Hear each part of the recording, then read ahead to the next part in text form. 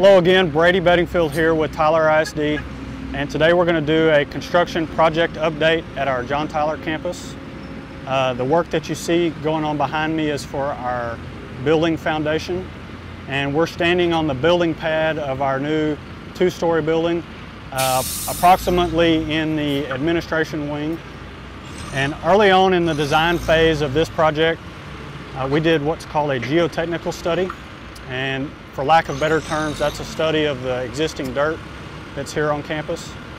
And with that information from our study, we're able to design our building foundation in accordance to what Mother Nature has provided us here. And fortunately for John Tyler, it was deemed that a lot of the soils here on site are good soils, so we did not have to import a lot of select fill, which could be very costly. And another thing that it dictated was that our two-story building needed to sit on concrete piers.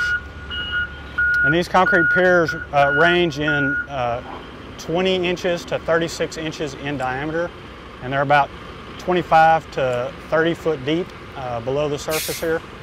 And the process that you see behind me is that the drilling rig drills the hole until we get to a very dense gray sand, and this sand is capable of supporting about 15,000 pounds per square foot.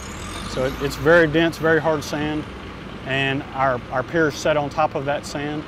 Then they'll insert a rebar cage inside the hole they just drilled, and then they fill it full of concrete. Once that concrete cures,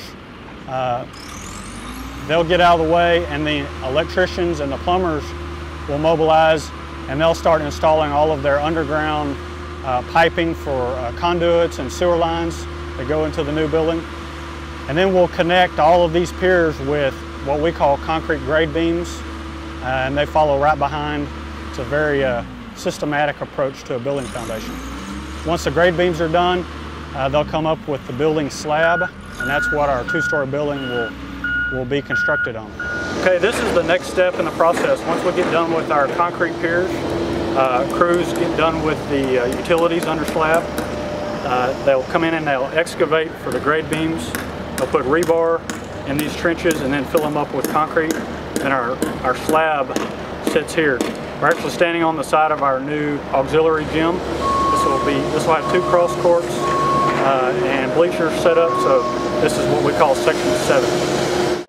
That concludes this construction update, and I'd like to say thank you again to our voters in the City of Tyler for allowing us to reconstruct and rebuild our high school campuses. Thank you.